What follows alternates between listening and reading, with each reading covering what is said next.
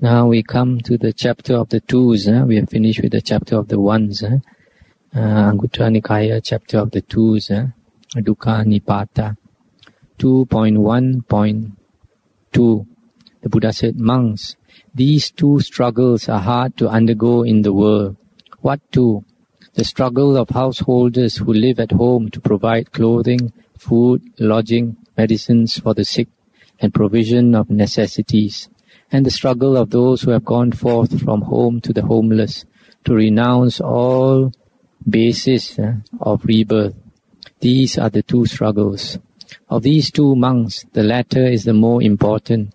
Wherefore I say unto you, thus must you train yourselves. We will undertake the struggle to renounce all substrates of rebirth, or all bases of rebirth.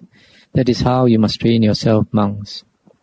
So the Buddha says, that's the end of the sutta. The Buddha is saying that the struggle of householders is to provide the necessities for the home. And the struggle of monks is to renounce the supports or the basis of rebirth. And the struggle of monks is the more important. Sometimes we find a lot of people, they go through life struggling one thing after another. When they're young, a lot of people, they struggle to get a good education, and after that they want to get a good job. After that they want a good marriage partner, and after that they want children. One thing after another they want, then a car and a house and grandchildren later, etc. And then at the end of it all, a lot of people, when they are about to die, they are very confused, they are very disappointed, and then they wonder what life is all about. All the things that they wanted, they struggle for, most of it they have attained, and suddenly they find that they have to lose all of it. So we keep on coming back again and again to do this kind of struggle. But the Buddha said the struggle to end the cycle of rebirth is far more important. And then the next sutta is 2.1.3. Monks, there are these two things that burn. What two? Herein a certain one has done immoral acts of body. He has done immoral acts in speech and thought. He has omitted moral acts in body, speech and thought. He is burned or seared with remorse at the thought, I have done wrong in body, speech and thought. I have left undone the good deeds in body, speech and thought. And he burns at the thought of it. These monks are the two things that burn.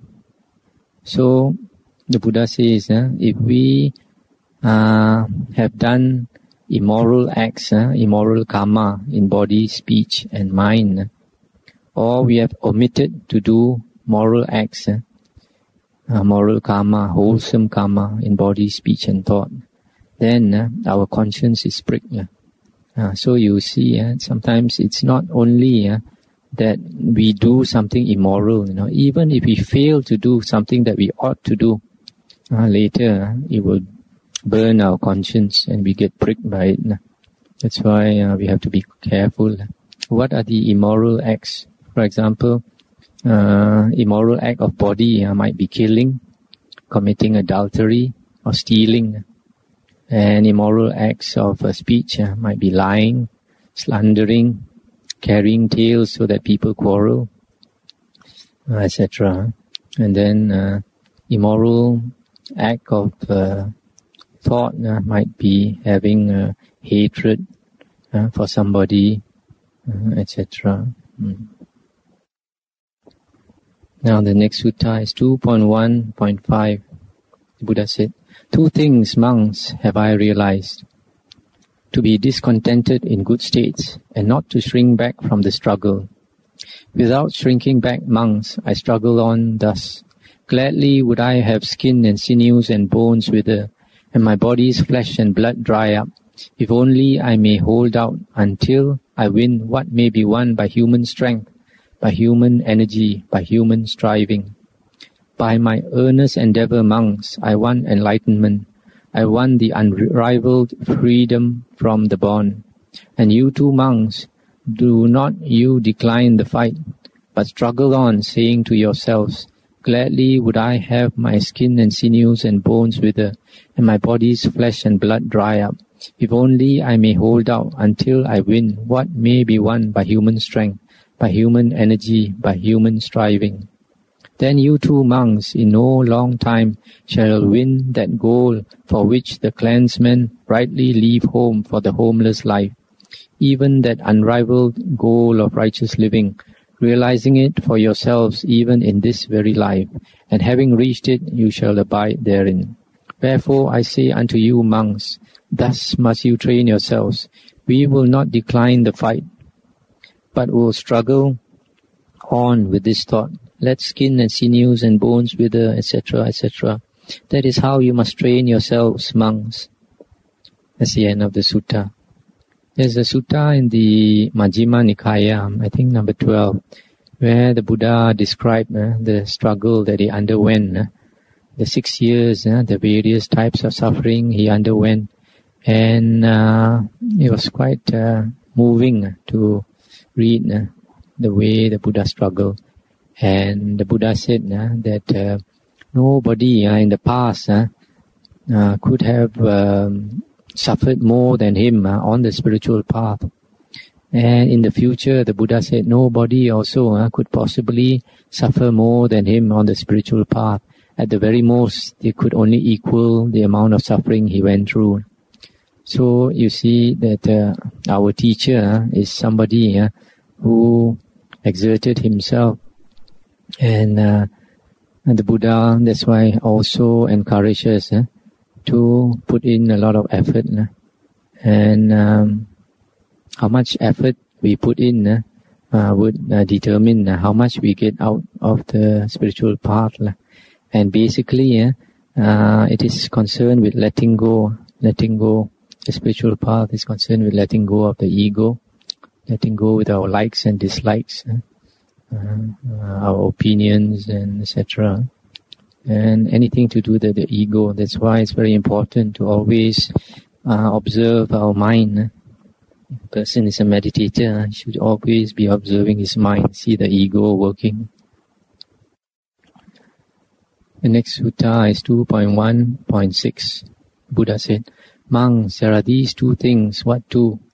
Looking with satisfaction on things which are fetters that bind to rebirth, and looking with disgust thereon. Monks, he who dwells looking with satisfaction on things that bind like fetters abandons not greed, abandons not hatred, abandons not delusion. He who abandons not these is not released from rebirth, from old age, from sickness, from death, sorrow and grief, woe, lamentation and despair. He is not released from dukkha, ill, I say. But monks, he who dwells looking with disgust on things which are fetters that bind, abandons greed, hatred and delusion. Abandoning these, he is released from old age and decay, etc. He is released from dukkha, I declare. These monks are the two things. That's the end of the sutta. So the Buddha is saying that there are certain things which are fetters, attachments to our relatives, attachments to our property, our wealth. These are the two greatest attachments. The Dhammapada, the Buddha said, the chains, iron chains that bind a person are nothing compared to the bonds that are created from family ties, from worldly ties, ties of close family, ties of our property, etc. Those are real bonds. So, a person who is not learned in the Dhamma, those things that are fetters to that person, that means those things are things that bind him to the wheel of samsara. He looks with satisfaction on them. He's very happy and satisfied that he's got a big house, got a lot of money in the bank, he's got very beautiful children, very loving husband or very loving wife, etc. Those things that to a worldly person are things that give him joy and happiness, are those very things that bind us to samsara. That is why it is very difficult to walk the path, the spiritual path. Most people, they want to enjoy those things now because it's very normal for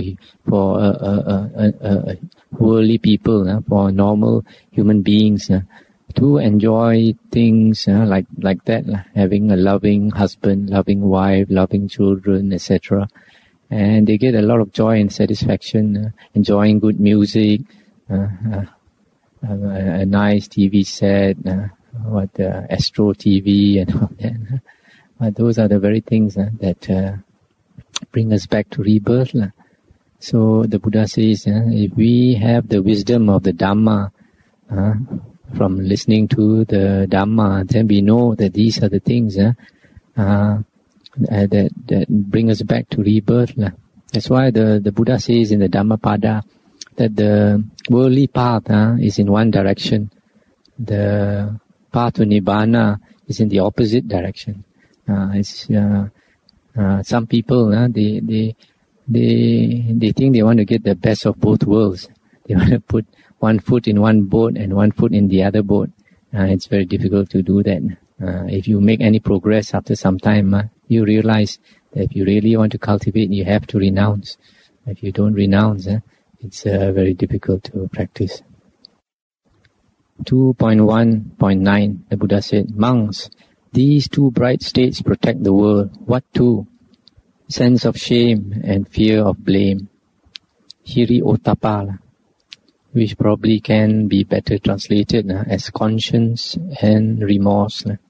And then Buddha continues, monks, if these two states did not protect the world, then there would be seen no mother or mother's sister, no uncle's wife, nor teacher's wife, nor wife of honorable men. But the world would come to confusion. Promiscuity such as exists among goats and sheep, fowls and swine, dogs and jackals. But monks, since these two bright states do protect the world, therefore there are seen mothers and mothers' sisters, uncles and uncle's wife, teacher's wife, etc., etc. That's the end of the sutta. So the Buddha is saying that because we have a sense of conscience and remorse, conscience meaning like the fear to do something wrong, and remorse meaning that to grieve, to feel remorse over some wrong that you have done. People without a sense of remorse, they do something wrong and they don't feel the conscience pricking them. Maybe their conscience does prick them, but they just keep on doing the wrong things until, how can I say, it doesn't pain them anymore. So a person with remorse and conscience, he would not do things that animals do. The Buddha is saying, talking here about promiscuity. You see animals, they don't recognize a mother and son or daughter, etc. They just are very promiscuous. So human beings don't do that, but sometimes you find some human beings do that. Especially nowadays, you read in the papers, there's a lot of cases of incest, etc. So if we behave like animals, then it's very likely that next time we come back to rebirth, we'll have an animal rebirth. If we behave like devas, then it's very likely that we will have rebirth in the deva realm. 2.2.5, the Buddha said, monks, if in any dispute the offending monk and the reproving monk do not practice strict self-examination, it may be expected that it will conduce to protracted, bitter, contentious strife, and the monks will be unable to live at ease. But when in any dispute both the offending monk and the reproving monk do practice strict self-examination, it may be expected that it will not conduce to protracted, bitter, contentious strife, and that the monks will be able to live at ease. And how do the two parties practice strict self-examination? Herein the offending monk reflects thus: I have fallen into some bodily offense. Now, the other monk saw some particular occasion of bodily offense into which I had fallen. Had I not so offended, he could not have seen it. Since I so offended, he saw it. Seeing it, he was annoyed. Being annoyed thereat, he gave utterance to his annoyance. Thus rebuked by him, in his annoyance I also was annoyed, and told others of my annoyance. So herein my fault overcame me, as in the case of one who has to pay duty on his goods. That is how the offending monk practices strict self-examination. And how monks does the reproving monk do likewise? Herein the reproving monk thus reflects: this monk has fallen into some bodily offense. Indeed, I saw this monk so falling into offense. Had he not done so, I should not have seen him so doing. As he did so, I saw him so doing. At the sight of this, I was displeased thereat. Being displeased, I expressed my displeasure to this monk. Thus annoyed by my expression of annoyance, this monk told others of his annoyance. So herein my fault overcame me, as in the case of one who has to pay duty on his goods. That is how the reproving monk practices strict self-examination. Now if both the offending and reproving monk do not practice strict self-examination, it may be expected that it will conduce to protracted, bitter, contentious strife, and the monks will be unable to live at ease. But if, on the contrary, they do practice strict self-examination, it may be expected that the opposite will happen. That's the end of the sutta. This sutta is more for monks, but it is equally applicable to lay people. Sometimes you find two parties quarreling, and the Buddha is saying that if we are involved in any quarrel or in any ill feeling with somebody else, we have to examine ourselves and be frank and see our faults. And if we practice self-examination and admit our faults, then we can apologize, or at least even if we don't apologize, we don't make matters worse by prolonging the dispute or whatever.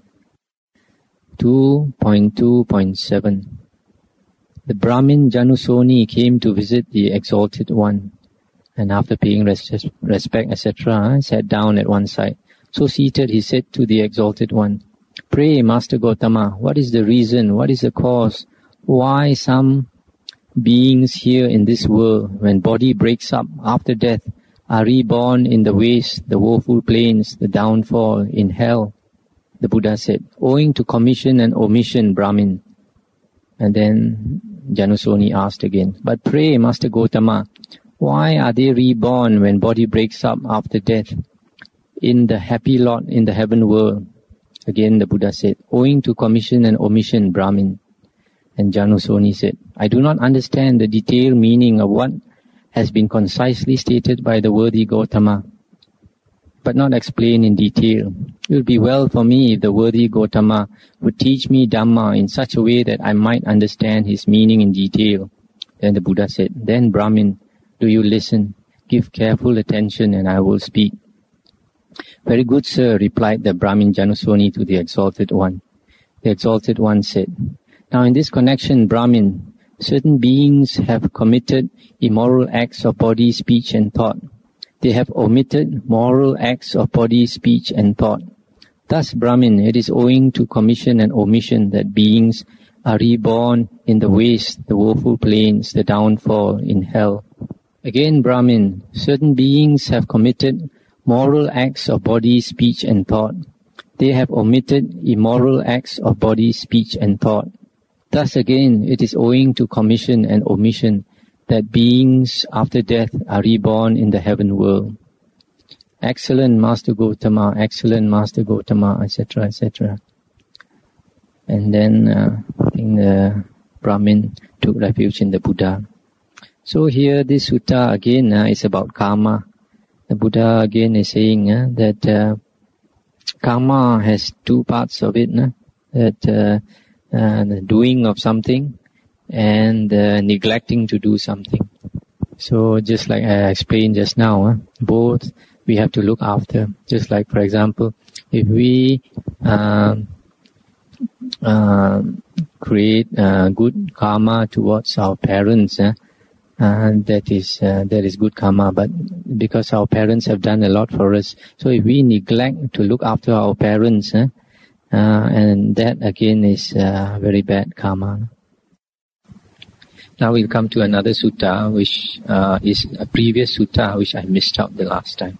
That is 2.3.9. The Buddha said, "Monks, it is because I observe these two results therein that I am given to dwelling in lonely spots, in solitary lodging in the forest.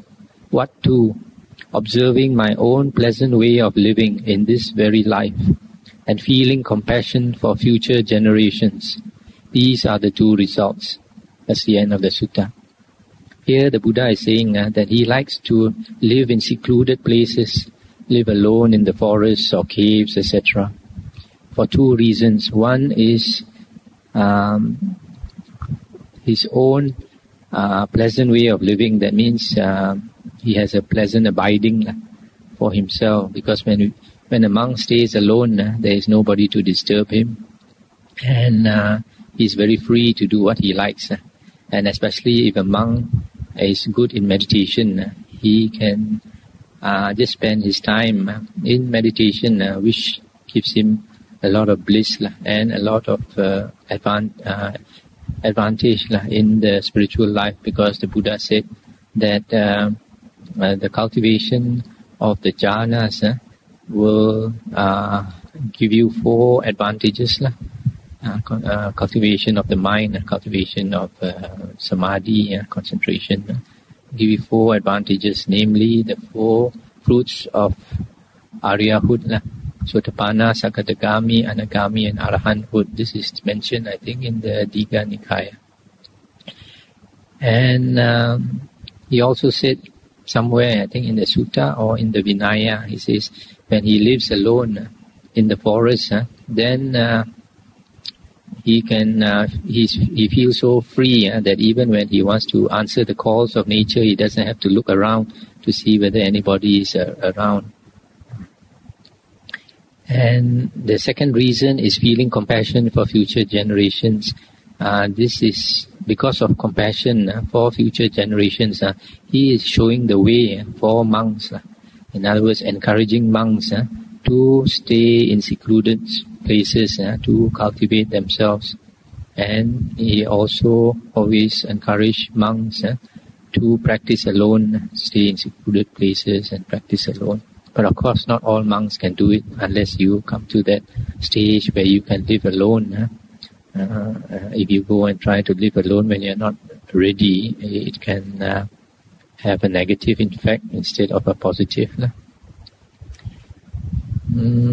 The other thing I'd like to mention here concerning this sutta is, in the Mahayana teachings, there is a little bit of contradiction also concerning this one, because in the Mahayana Bodhisattva precepts, one of the minor Bodhisattva precepts is that a Bodhisattva is not allowed or forbidden to stay alone in the quiet place, aranya, a secluded place. He's not allowed, according to the Bodhisattva precept, to stay alone.